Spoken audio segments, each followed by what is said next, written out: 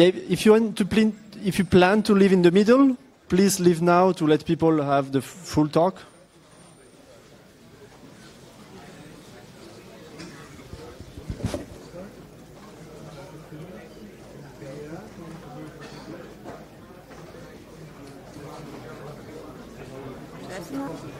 Okay. Hello? Hello? It is on? Yes. Does it work? It's muted. No, it's But it doesn't. Haha. Wait. Okay. Hello? Can you speak up? Hello? Hello? Yes.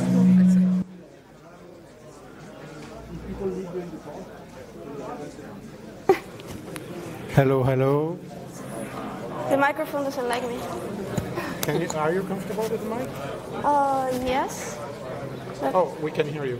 okay. now. Okay. Great.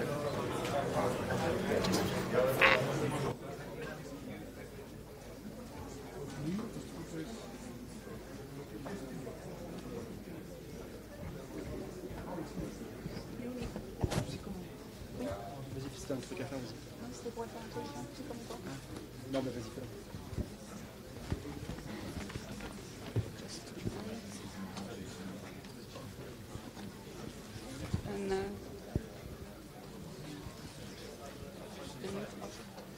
You ready?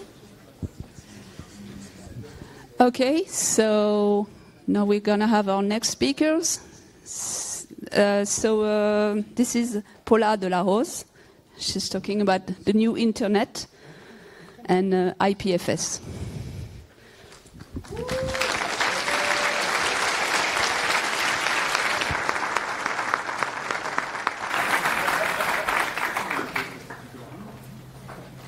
So, hello.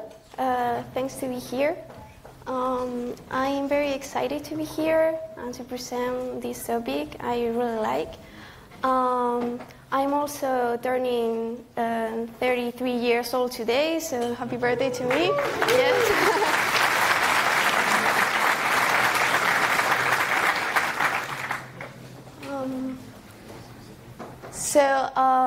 She already told, but I'm a security analyst in my daily life. They're back in Madrid.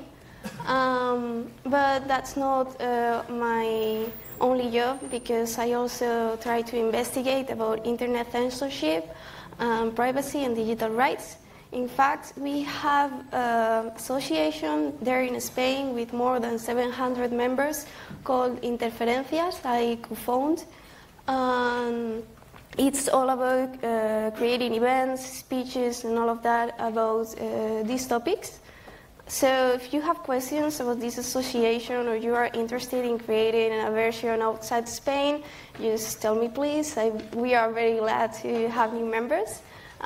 This is our rad logo, so yes. So now, we are going to speak mostly in this speech about IPFS, which is interplanetary file system, which is created by Protocol Labs. I want to explain our context, our digital context, and why we need to start thinking about a new internet, a new way of thinking the internet. Also, I would like to tell you some challenge about security, because in the end, that's my main job. Some conclusions, and I would love to hear your questions or suggestions, ideas surrounding these topics.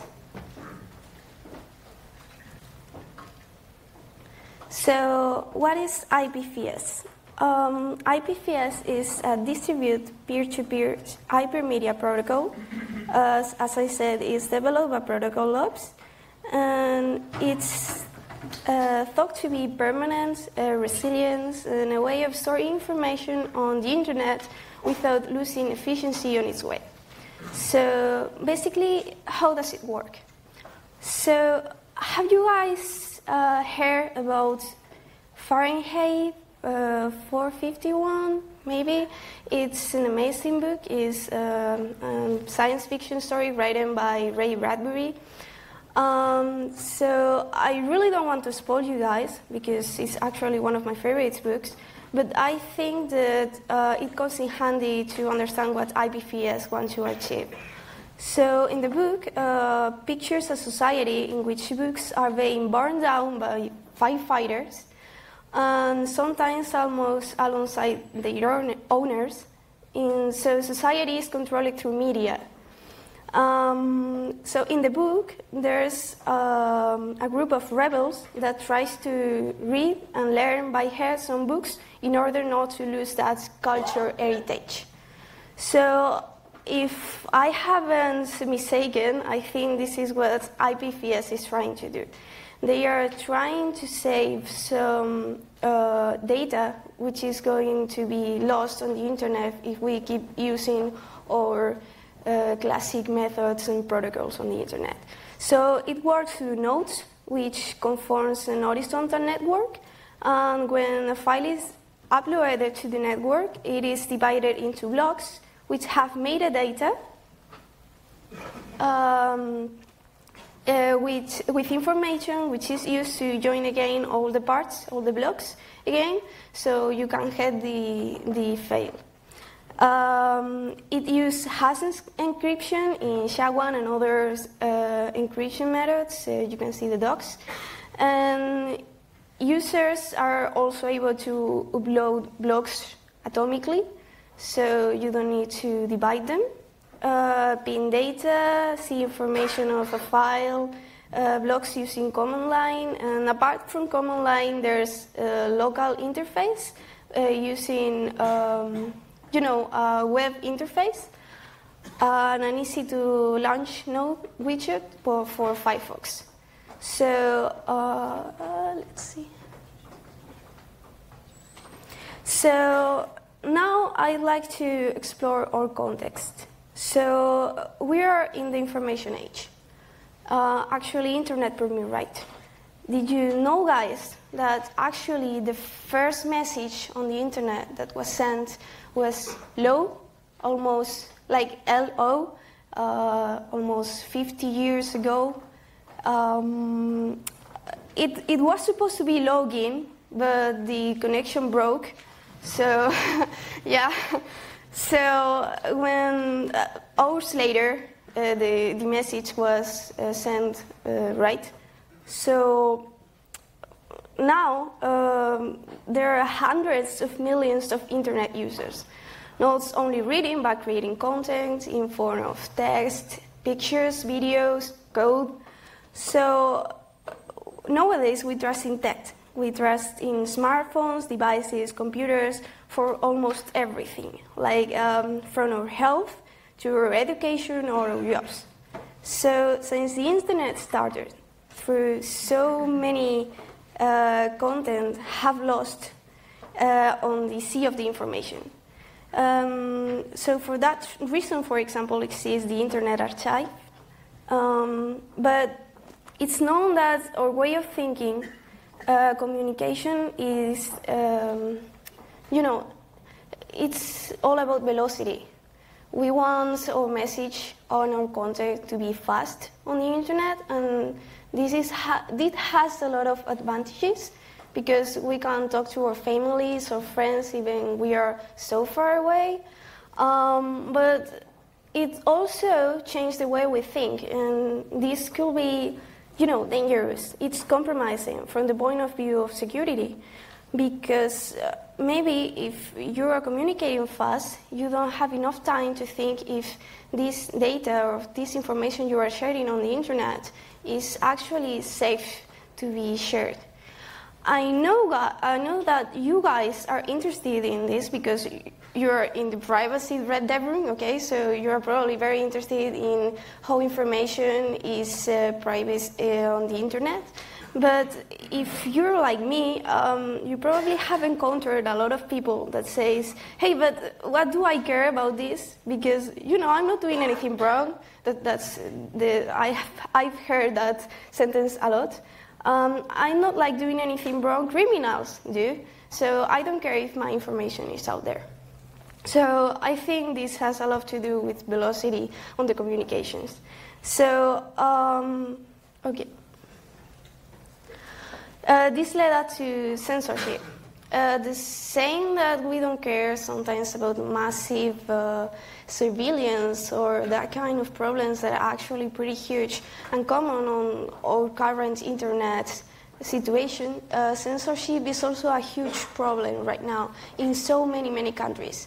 Most of the censorship techniques includes like blacklisting or DNS blocking, that kind of stuff. But so even though there are so many countries that are suffering these kind of problems, at the same time, most of us don't really care. I know that most of us, like right here, right now, do care, but when I say yes, I mean like community and users general of the internet, because internet and open source, it's all about empathy. So when we think about ourselves, we are thinking about ourselves in general. That's why I'm in security, and probably that's why many of you are here, because we really want to share stuff in the community. So we really want to take care of the privacy of the ones who really are not caring about it right now, because probably they don't know the situation. So one of the things that I like the most about IPFS, going back to the main point, is that they are aiming to have a user-friendly stuff, so they can offer this kind of service for efficiently saving data on the internet for all the users. So now we have explored our current context. I really want to aim to what all about this new internet. Let's explore the possibilities of a distributed internet and how we can change our daily life. So just wait a moment.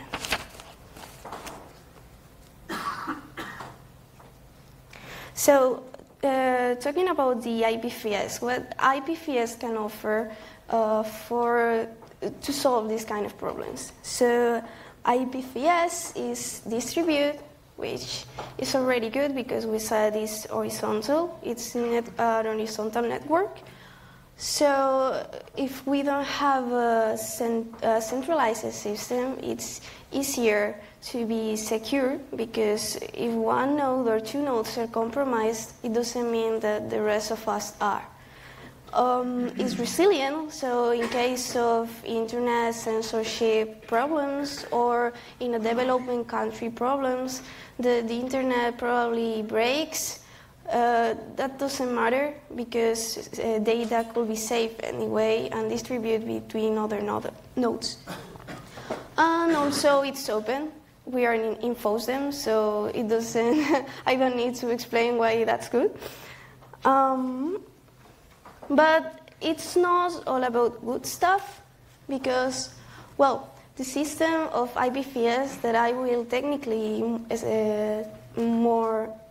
describe more later have difficult names, because their identifications are created with hashes, so it's very difficult to remember. That's not pretty good for normal users or even us. Maybe we should try to note down the links, and that doesn't work very good. So also, as the content created name different hashes for different files, when you change a file or a web page that you already created and your users know, the name also change.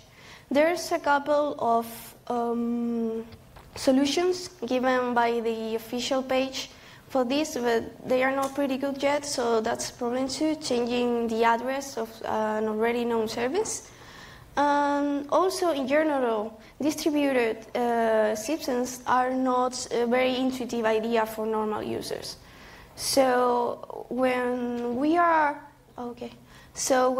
trying to reach the current users to use a new internet, we have to first teach them about decentralized system and decentralized philosophy, because if not, probably they are going to mess up. I know that because when I'm working in security, there's a lot of clients that got stuck in services that were so old and they haven't learned the new techniques. Many of the vulnerabilities are because of that. So it could be a big problem in the future if we don't try to educate right in distributed systems. So how does technically works IPFS? So actually set up on the computers is very easy because you only have to download and zip, install, and start. I'm speaking about Linux here. This is how the files work. As I said before, we have a file. It works with different blocks. Each block has metadata, and we can also upload blocks instead of files. So this is an example of uploading a file, in this case a DACI. So we upload it and pin it, and then we can get it back with the name of the hash created out of the file. There are some applications already created with this technology. For example, Killcore, which is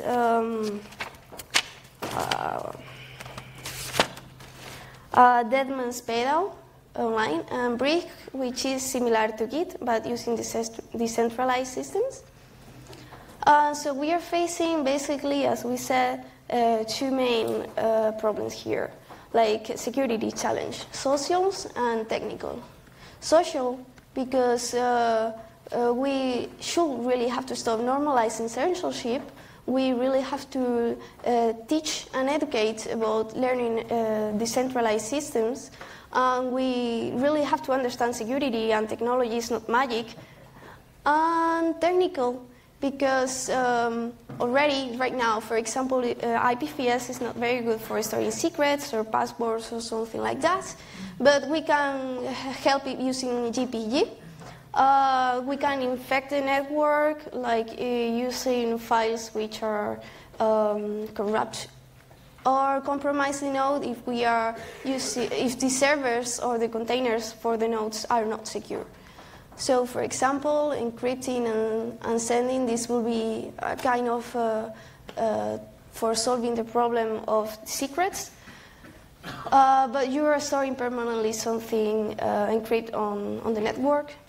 You can infect the network. This is less likely to happen because it requires some social engineering.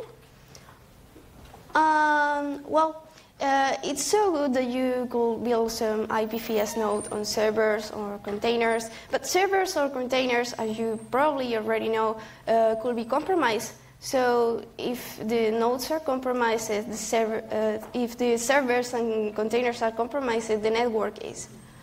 So there are many attacks vulnerabilities that can be done on containers or servers. So if the network is horizontal, that's a problem.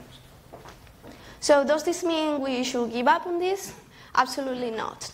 Because this means there's an exciting path to explore right now in front of us. It could be difficult from the point of view social and technologically, but as an open source developers, analysts, admins, it's our responsibility to face these new responsibilities and to help users to use and understand these technologies even more. Thank you.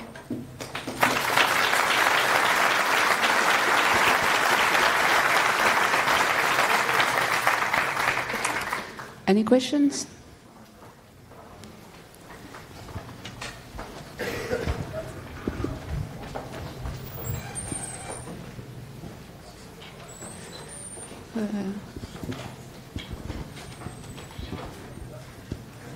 How do big corporations see the idea of the decentralized internet, knowing that they basically own the internet as we know it today? They own the servers, they own the DNS server, they own everything. Sorry, I couldn't hear you. Could you please, higher? Okay, so how do big corporations see the idea of the decentralized internet? I really can't hear what he's saying. I'm sorry. How do big corporations see this technology? Corporation? Corporations, like Google, like Facebook. How do corporations see this? Okay, so I really don't know. I hope they are pissed off because I'm sorry if there are some. I just don't like this, but probably they will adjust if these distributed systems really is a thing in the future, because that's what they do in the end, always. But I don't know. I don't know. Another question?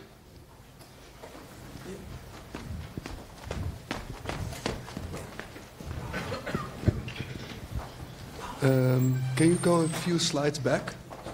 Because you showed an example of usage of IPFS. I think it was kill court and another one.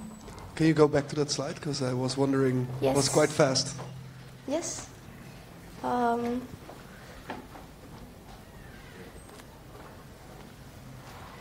So what does this brig? Oh, Brig is kind of like Git, Okay. but using distributed system. Right. Also, Killcore could be used with Ethereum. So, yes. Okay, thanks. Okay. So, does it also take into account, does it provide an option to make annotations for text if you want to annotate text?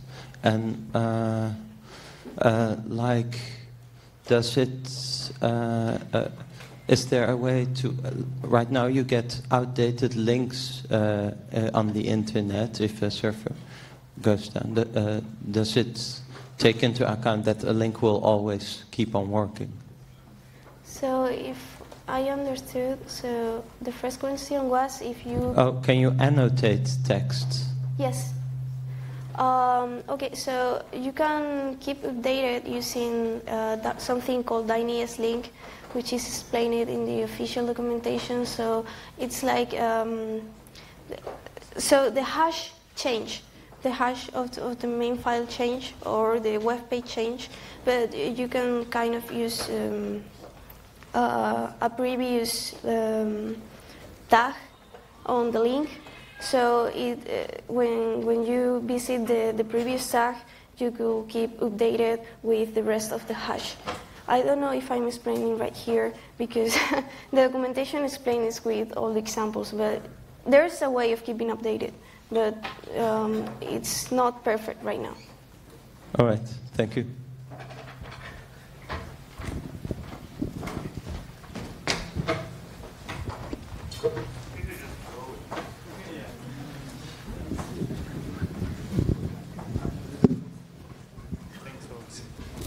Hi, Paula. Thank you for introducing IPFS to us. What would be the one thing that you would like to see on IPFS that is not there today?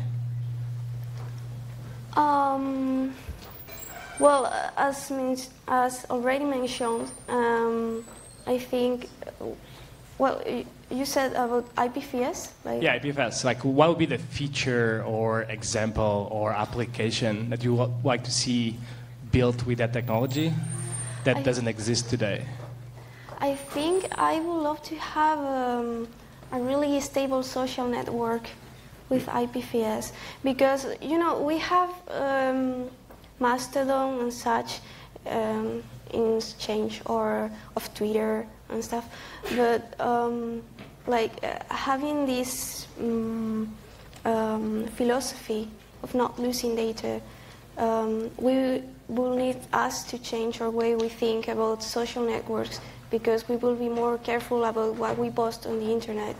So I would love to see that. Awesome, thank you. Yeah, two things. I ask myself what happens if the last peer goes down who has my files. Maybe you could just quickly mention the pinning and the pinning services, because that might be useful. And another thing about Mastodon, which is based on ActivityPub, my personal opinion is, I did a demo last week on Indie Web Week, ActivityPub plus IPFS. I think that plays really well together, and IPFS could just become an alternate storage system for ActivityPub. What I missed was the pinning, pinning and pinning services. So, did you get it? yes, but they are telling me that time's up. So if you guys are ready, so if you have that question, please ask me right now because they are telling me to stop right now. So sorry.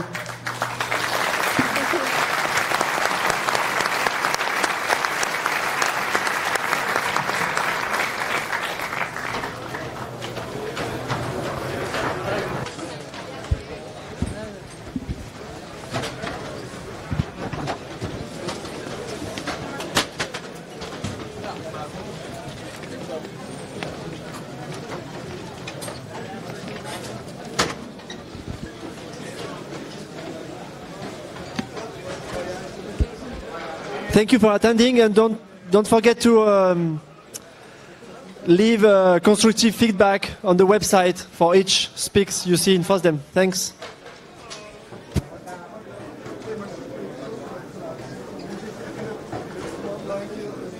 Ja, ja, ja.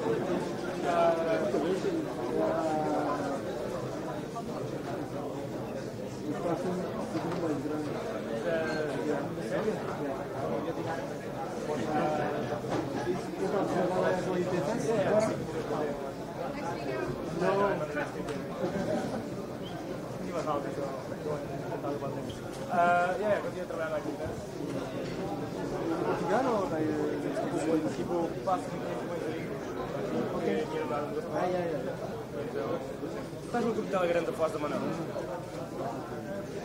Esqueci o endereço de entrada, telefone, porque estava ligado ao meu telefone português. Então, o que é um jogo?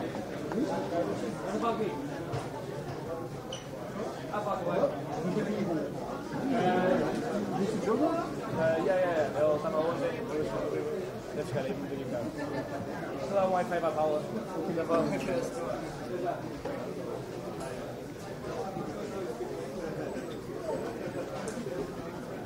We need a speaker. Tu connais la présentation karaoké? Présentation en ligne?